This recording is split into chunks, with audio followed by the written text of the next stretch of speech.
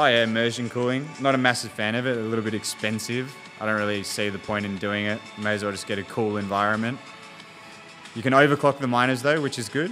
Hydro Bitcoin mining, again, not a bad way to keep the miners cool, but there's a lot of downtime involved with the hydro setups, changing all of the cables and everything, and the piping, redoing the watering, and air-cooled. Air-cooled's mostly where we as a business operate on the mining side of things. It's cheaper to set up. At the end of the day, you want to be doing Bitcoin mining to be profitable.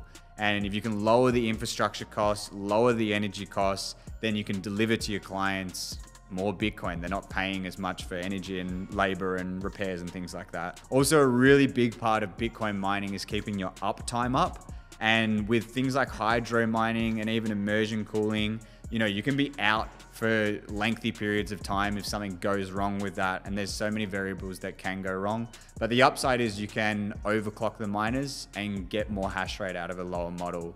Yeah, we're looking into doing more of that, to be honest, but you don't want to rush into these types of operations.